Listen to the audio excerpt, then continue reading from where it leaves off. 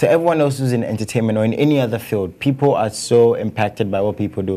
So what we're doing right now is we're trying to talk to people Ebony was close to, people who are in the same field as her to get their take on this. So we have renowned producer, celebrity, you know, very, very hardworking character himself, Kaywa on the line. We're going to talk to him. Hello, man. How you doing? Hello? Hello? Hello? Hi, can you hear me? Yeah, I can hear you. Kaywa, how you doing? I'm awesome. My brother, how are you? I'm good, sir. I'm good. I know this is out of nowhere. None of us wanted to ever wake up to this news, but Yes. How are you taking this? You know, as a producer yourself, we work with loads of artists. You know how talented Ebony was. You know what she had to offer and had to give. How are you taking this? How's this going? Well, honestly, it hasn't been easy because we actually spoke on Sunday, and she promised to come and see me, and so I was just waiting to see Ebony and to just hear the shocking news that Ebony is no more. It's not an easy thing for me, and I'm sure for you and everybody who was pretty close to her, not easy for all of us. And so that's where it is right now. I'm still struggling to I mean, come into terms with the fact that she's no more. How do we move forward in terms of honoring and celebrating the works of Ebony? In terms of honoring and celebrating her works so far, how do we move forward?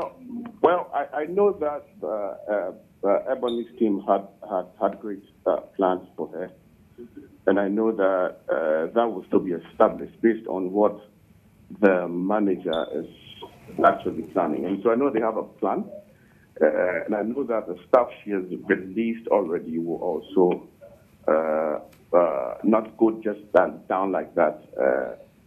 And I cannot speak for the manager, but I believe that there's a plan for the artist. Of course. But Kaywa, you have a voice, and over the years, we've lost some of these artists due to road accidents. What more do you think, as a country, we can do in terms of road safety, please? In this area, I need to be very honest with you. I think that we, as artists, we take spiritual things for granted. A lot of spiritual things for granted. I'm not speaking because everyone took it for granted.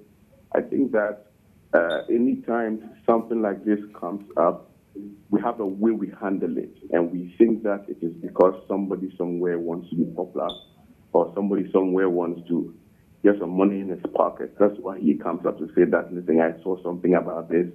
And I'll give you an example. With everybody's case, I believe that 2 or 3 pastors or men of God in town, saw the same thing, and then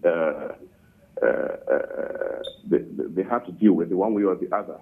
What I'm trying to say is that we should take spiritual things more serious. We should understand that as human beings on earth, we need to get connected to a source.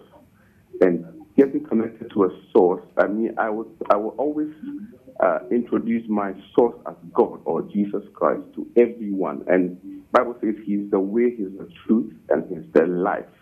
No one cometh to the Father except through him or by him.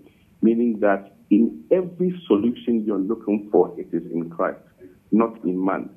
And so you cannot live on earth and do things with your own power and with your own strength. Even the Bible still says that by strength shall no man prevail. You understand? So everything we do here, we should understand that there's a higher power that controls us, and we ought to give him reverence and put our trust in him. Okay, Kaywa, thank you so much for your words, and do enjoy the rest of your day. I appreciate it. Thank you so much. Okay.